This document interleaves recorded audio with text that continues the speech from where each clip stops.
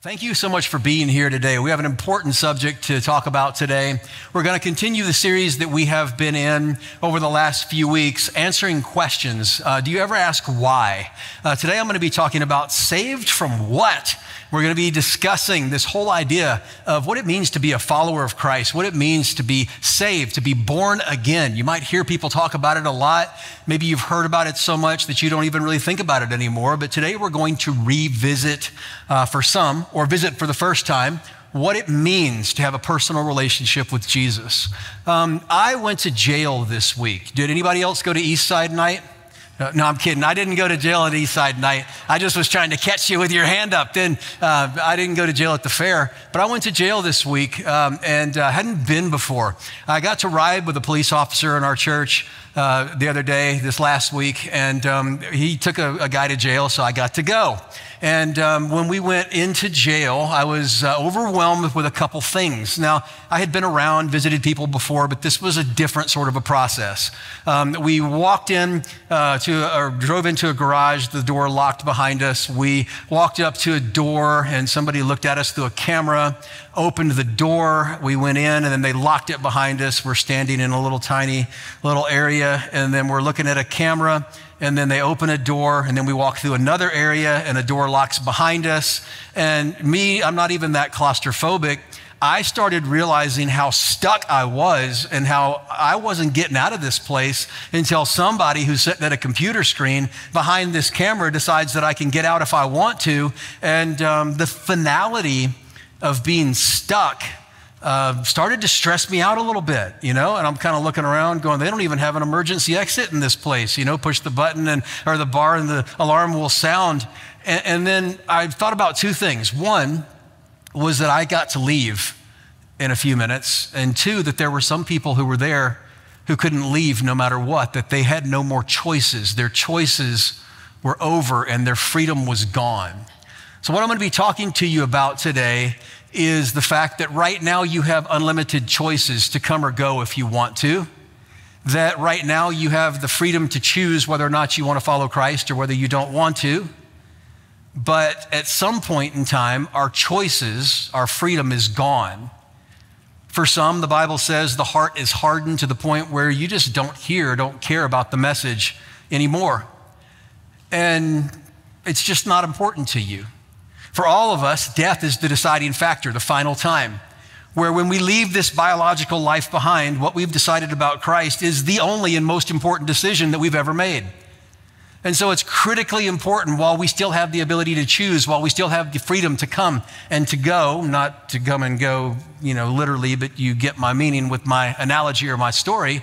It's important to consider it. So we're going to talk about it this morning, and I hope you're ready to talk about it.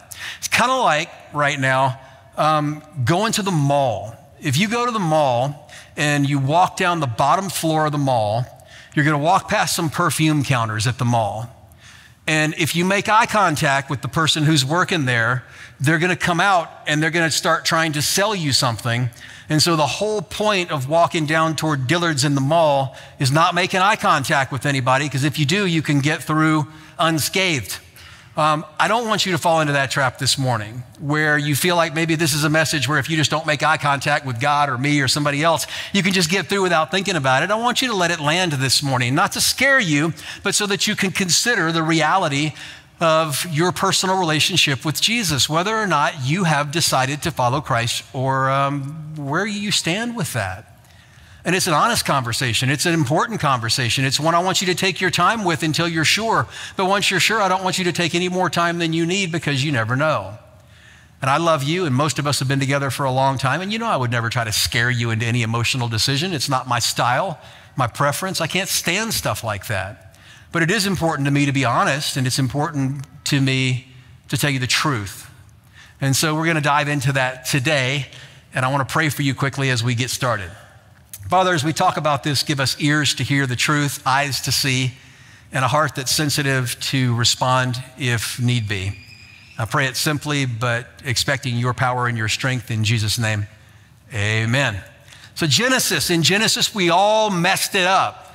We were created by God, not we, but Adam and Eve, to carry out God's rule on earth. Now, we don't have a lot of time to talk about it, but the reason Adam and Eve were created was that they were to have dominion over the earth. They were to be in charge and to sort of delegate, or for God to delegate his rule. And the cool thing about the way that Adam and Eve were created is they didn't have any sin. The cloud that exists, the brain fog, the spirit fog, where we're not able to really experience God the way that he intended for us to experience him. Adam and Eve experienced him with their senses. They were able to hear God, to hear Jesus walking in the garden, to speak, to physically be around and enjoy his presence. And that's the purpose that they and we were created for. Well, you probably know the story. People rebelled. There were a lot of firsts in the garden. Satan entered the garden in the form of a serpent, and there was the first deception, the first distortion of God's word. It was the first time humans, Adam and Eve, decided that they may want to choose a plan other than God's. He had told them that they could have anything they wanted in the entire garden except fruit from the tree of good and evil. But yet that's what Eve chose. Adam chose very quickly to follow along, and God cursed them because he could not abide with sin. His holiness and his justice caused God to levy consequences, not just on Adam and Eve, but on the human race. And so God cast Adam and Eve out of the garden, posted an angel at the gate or the entrance so they could never return, and told us some things in Genesis that were true about them and unfortunately true about us. That there would be a curse, sin, passed down from father and mother to son and daughter, and father and mother to son and daughter, and father and mother to son and daughter. That everyone is born and born sinful, in separation from God, that everybody is born with a sinful nature, with that brain fog, with that spirit cloudiness, not able to really even understand or sense who God is. The Bible says in Ephesians chapter 2 that we were dead in our trespasses and sins. How dead? 100% dead. For years and years and years and years and years, humans lived with the weight of that curse because God was just, because he was holy. But God was also loving and merciful, and so he began to hint. The hints became more of a thread. The thread became a storyline. The storyline became the point. A savior that would come, that would reconcile humanity to himself, that would reverse the curse, that would allow all of us who were born, destined for separation from God in an eternity in an active place of punishment called hell, the ability to choose Jesus and to spend eternity in heaven. But for many, many years, people lived with a law that proved that they were unable to be right with God. People many times think you can be good enough to go to heaven when we die. I don't know if you've ever heard anybody that said that, or maybe you think that. When polled, Americans, most Americans, if they believe in heaven, believe they're going to go there. And when you ask them why, they say, well, I'm a pretty good person. Pretty good. Matter of fact, I do more good things than I do bad things. And I'm sure God's going to let me in because after all, there's all these, and then they list all the really bad people. And they say, surely I'm going to make it, but you don't really know. And the problem with that is that if it takes being good to get into heaven, then God himself is not good because God didn't give us the instructions on how good we have to be. You can read the Bible for years and years and years to try to figure out how good is good, and you're not going to find it because it's not in there. So how in the world would a good God not even tell us what's good enough? And the conundrum is that good has nothing to do with it. But it was all that people could do. So they grasped it and tried to perfect it and ruined it, which is kind of where we pick up our story today. God's plan for redemption, for peace between man and himself, men and women, came through his son, Jesus. And in John chapter 3, we read about a story of a man named Nicodemus who was trying to wrap his mind around the fact that he couldn't be born into the right family and get into heaven. And boy, trust me, he was born into the right family. that he could not have the right experiences. Didn't really matter how many times he'd been to church or how many Bible passages he knew and get into heaven. Didn't even matter how good he was, because being good and good enough wasn't going to get him into heaven, because Nicodemus, he held on to these things and he believed that's all that it took. And not only is that what he believed, but he was a group of 6,000 Pharisees at the time of Jesus who taught this to people and said, you got to be good. How good? Really good. Well, how good's really good? Well, we'll tell you. And if you're not, we'll let you know. It was a religious system that choked the life, the love, the freedom, and the joy out of the people who Jesus had come to free, to love, and to give joy. Nicodemus was a man who was a leader of the Pharisees, as you will see in just a couple of minutes, who came to Jesus and wanted to have a conversation with Jesus about what it took to be right with God. So we pick up in John 3, after Jesus was born, had lived about 30-something years, 30 and change, had lived a perfect life, 100% God and 100% man, had never done anything even close to sin, had begun his ministry for 3 years at the end of his life to gather anyone who would listen and share with them the good news of the gospel, that sin could be forgiven, the curse could be reversed, and heaven could be guaranteed for anyone who put their faith and trust in Christ alone. So to understand John 3, you have to understand John 2. And John 2 has a lot of fragmented sort of stories in it. I want more information. I've told you before, I wish that I could sit down with the authors of Scripture who were inspired by the Holy Spirit as they wrote these things and ask for more detail. I want more detail. When you read John chapter 2, you see Jesus doing his first miracle, really important miracle. Then you see Jesus driving people out of the temple who turned the temple into a mockery. Then you see these vague statements Jesus makes about, you want to know that I'm the Son of God? Tear the temple down. I'll rebuild it in 3 days. And they're like, what are you talking about? It took 40 years to build the temple.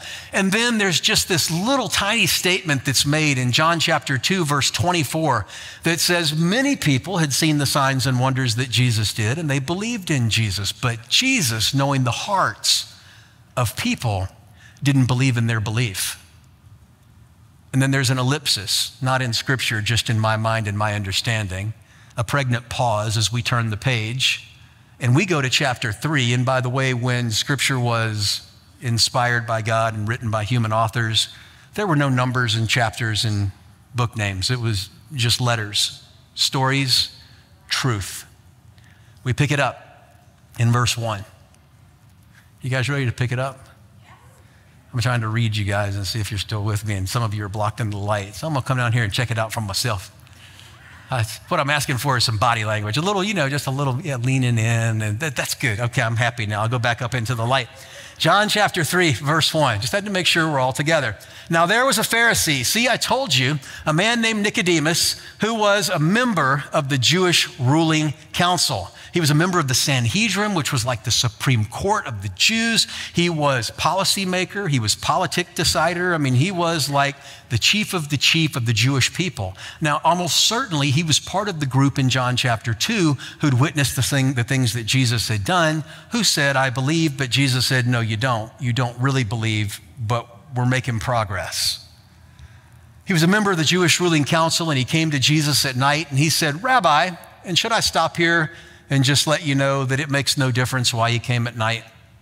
There's some folks that say, Nicodemus came at night, so he was ashamed. Maybe. Nicodemus came at night because he didn't want to lose his job or his life. Possibly. Nicodemus came at night because his wife had a long to-do list and he couldn't get, free during the day. Maybe. Maybe Jesus' schedule was so busy and Nicodemus said, hey, I'd like a minute with you. And he's, great, come after dinner, we'll hang out. We don't know, but sometimes people make a lot out of that, and there's just not a lot to be made out of that. He came to Jesus at night and he said, teacher or rabbi, we know that you're a teacher who's come from God. Now he says this right here, we know. He's speaking for a group of religious people who had been good, and they'd made good a professional sport, who'd been born into the right family, who'd been around church and Christianity for their entire lives, who knew more Bible verses, could quote more prayers. I mean, they'd taken it so far, way, way far, too far. I shared with you last week how far some of them took it, but I want to remind you with a few more examples. Nicodemus was the kind of dude that on the Sabbath, and they had 65 different laws for keeping the Sabbath, which is their day of worship. He wouldn't look in a mirror. The Pharisees wouldn't look in a mirror on the Sabbath because he might see a gray hair. And if he did, he would pluck it out, which would be considered work. And if you worked on the Sabbath, it was sin. They would not eat the egg that came out of a chicken on the Sabbath unless they killed the chicken, because the chicken had worked on the Sabbath. And if they killed the chicken for working on the Sabbath, then they could eat the egg. And somehow, I mean, these guys were like professional rule keepers. And yet here he is with Jesus saying, look at my resume, my pedigree, my seminary degrees. I mean, when I go into the marketplace, I drop and pray 2 times a day. I know this, I know that. I've been here, I've been there. Do you know who my parents are? And he's coming to Jesus, and Jesus is speaking to him. And Nicodemus says, hey, we know the signs you've been performing, and God's probably with you. Now, I think there's a long conversation here. I don't know that for sure, but I want you to just remember with me how this transpires. This is John, who probably witnessed this between Jesus and Nicodemus, if not was told about it. But it's John witnessing it in real time, but writing about it years later. Does that make sense?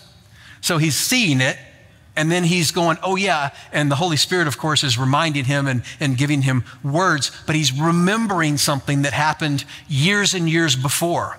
So he's hitting the pertinent highlights of the story, right? But he's not sitting there with a pen writing down every single word. So we're not getting every single, nuance of this conversation, which again, I wish we were, because I think Jesus probably, who was courteous, would have said, well, thank you very much for the compliment, but there's something else I want to talk about. It's not in Scripture. We don't know for sure. It just seems like there's more to the story here. And Jesus replied, maybe he read his mind. Maybe he just knew what he was thinking. And he said, Nicodemus, verily, verily, I tell you, nobody can see the kingdom of God unless they are born again. Have you ever heard the terms born again? Anyone? I was born in 1969 and started becoming aware of life and my surroundings in the 70s. By the time the late 70s had come and the early 80s were here, being born again had been turned into a slogan that was thrown around in ways that were shameful. It was on bumper stickers, it was on t-shirts, it was confusing, and it was weird. Because when you say born again to somebody who's not a believer with no context, it sounds really out of left field, doesn't it? I mean, it doesn't sound like it communicates what God had in mind at all, because we made it weird, not because it was weird, because it wasn't at all. And the word again here, by the way, means from above. So what we're reading here is that Jesus is saying, if you want to be part of the kingdom, you've got to put all of your stuff. I mean, thanks for being good. Thanks for keeping the law. Wish you hadn't made it what you did, but maybe you started off with the right intentions. Put all that aside. Be born again. One more time. Ephesians 2, you were dead in your trespasses and sins. Just like you had no ability to be born the first time, you have no ability to be born the second time. Someone else has to birth you. Now, the Apostle Paul, who was also a Pharisee, talked about this process like an adoption, where the work has been done, the paperwork has been signed by God, and that we have to choose whether or not we're going to step up and sign our side of the agreement. But a person who's dead, who's spiritually dead, who must be born again from above, has to have the Holy Spirit of God, God himself, whisper an invitation into that person's ear or spirit. Now, I believe it happens to every single person who lives and ever has lived at least one time. Some people don't believe that, but I do. And I believe that you have the ability to accept or to reject that invitation. And I think that sometimes that invitation or the desire you have, the interest, the eyes to see or ears to hear, sometimes that comes over and over and over and over and over. And for some people, God allows the heart to harden and it never comes again. Now we're walking through the mall and we're approaching the perfume counter. Don't look away. These are things we need to look at. We need to allow to land. I don't want you to be sure, but they're hard truths. So Jesus is laying this on Nicodemus. And keep in mind, to Nicodemus' credit, Jesus is talking about an event here in a minute that's going to happen, his death, burial, and resurrection. It hasn't happened yet. So Nicodemus is trying to figure it out. John, still trying to figure it out. Jesus continuing with the process. In verse 4, which I skipped just for sake of time and space, Nicodemus says, how can I crawl back into my mom's belly and get born again? And Jesus is like, ha ha, that's funny. He said, verily, verily, I tell you, nobody can enter the kingdom of God unless they're born of water and of spirit. Flesh gives birth to flesh, Nicodemus, but the Spirit of God gives birth to you, a new spirit. You shouldn't be surprised at me saying you must be born again. The wind, the pneuma, the Holy Spirit, goes wherever it pleases. You hear its sound, but you can't tell where it comes from or where it goes. Now, these are a lot of words, and this is what it means. Nicodemus, you thought that salvation was only for the Jews, only for the good people, only for the people who you think deserve salvation. The Holy Spirit is not limited by your expectations, your stipulations, or even your definition of good. You aren't in control. And you must be born again. So Nicodemus, that's a thinker for him. Everything that he had done to ensure that he had God trapped into a contract for him to enter heaven, Jesus was saying none of it is good enough. And this was a guy who was really good at being good. Let's continue. For God so loved the world that he gave his one and only Son, that whoever believes in him shall not perish, but have eternal life. For God did not send his Son into the world to condemn the world, but to save the world through him. In just a few short months, just a couple of years, after Jesus' interaction with Nicodemus, Jesus allowed himself to be arrested, allowed himself to be tried, and allowed himself to be crucified because the debt that Adam and Eve started and the debt that we have all accrued, and if you're honest, contributed to, some of us better than others and some of us more often than others, but all of us contributed to it.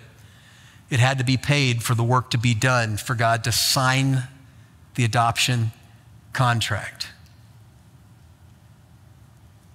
And Jesus, in fact, did that.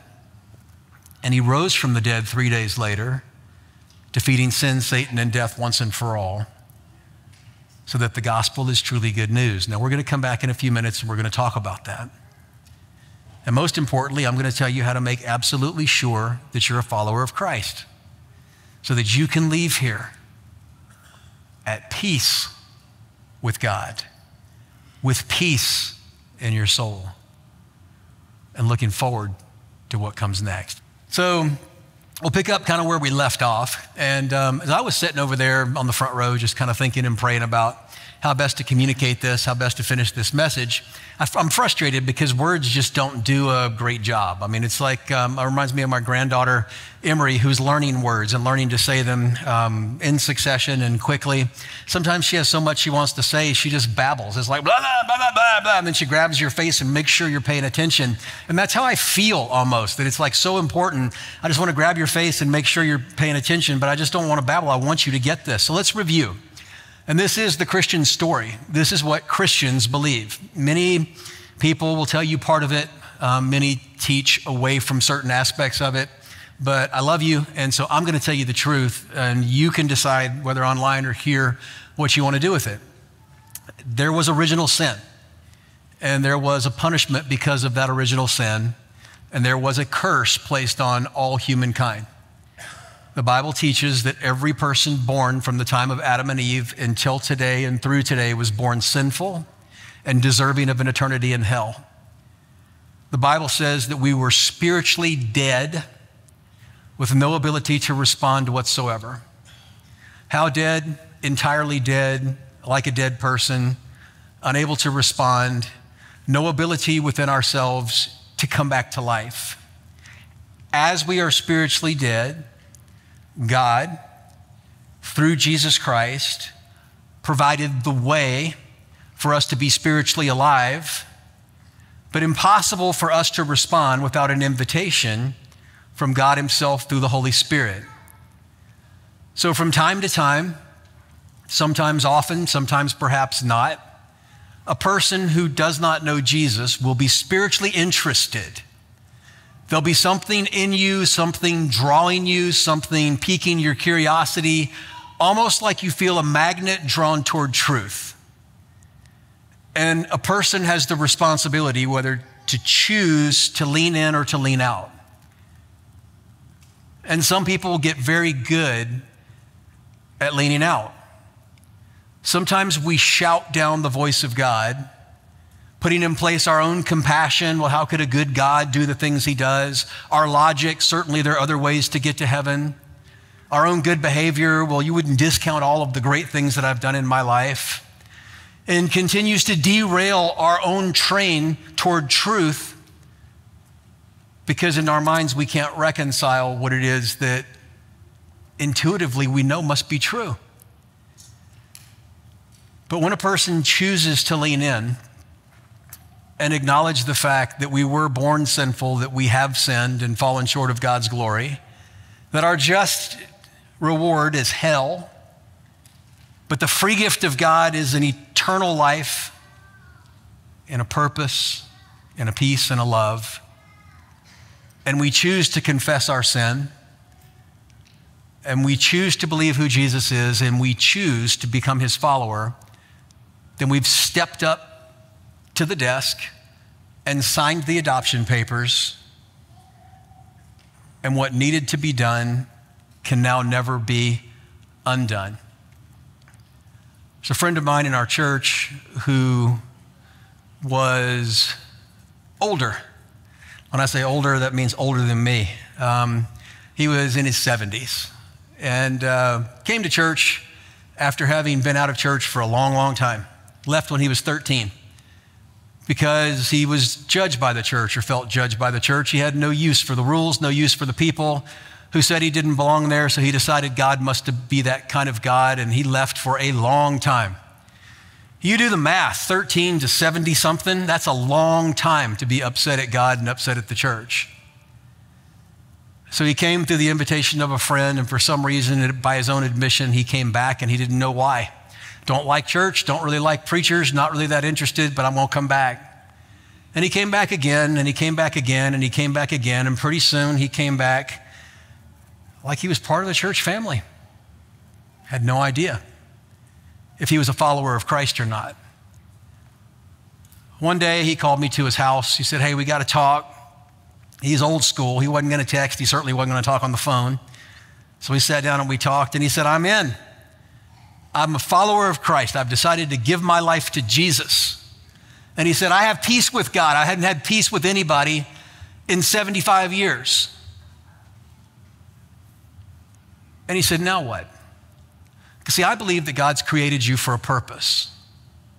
And I believe that this year has been a year where we have dedicated ourselves as a church family to letting God transform us, to change us, so that he can continue to reveal his purpose for us individually and as a church family. He said, I'm not dead, and I don't know why. What do I do now? Because God clearly has something for me. And I said, tell me about your people. And he said, uh-oh.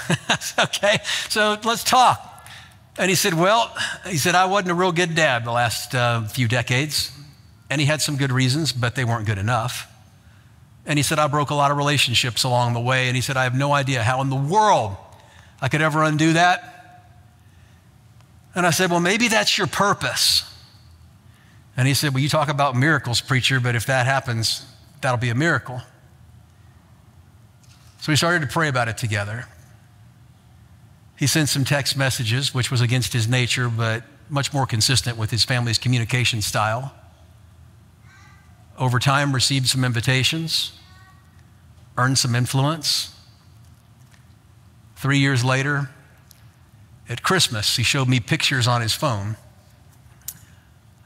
of his grandkids who he had reconciled with and been invited to Christmas with for the first time in over 20 years. And I talked to him and said, now what? And he said, what do you mean, now what?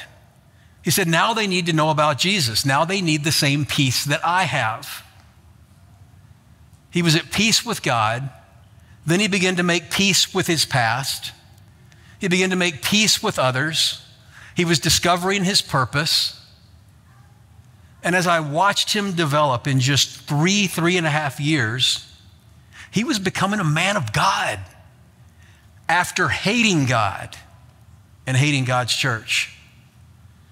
I got a text message not too long ago that he had fallen, hit his head, and he was dead. No choices left for this man.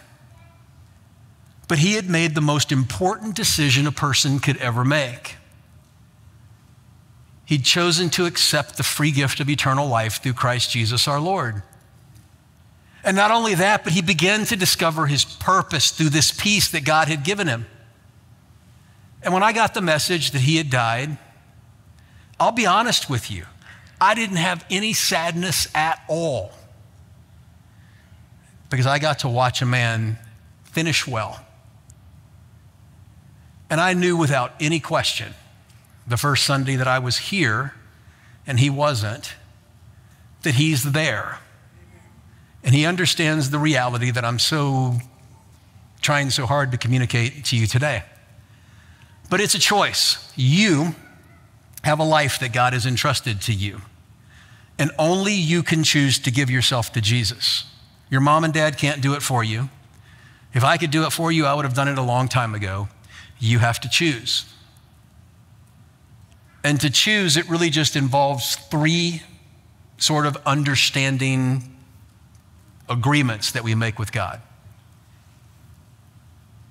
I've alluded to them before, but I want to tell you now as we conclude. The first one is, we have sinned and we've blown it and we can't reconcile with God. The second one is, Jesus paid the price and I believe in Jesus and believe that he is all I need. The third one is that I want my life to be a life of God's purpose, not mine. And as you show me, I'll follow. And you can tell that to God any way you want to tell it to him, because God's installed in you the ability to think thoughts that only he can hear.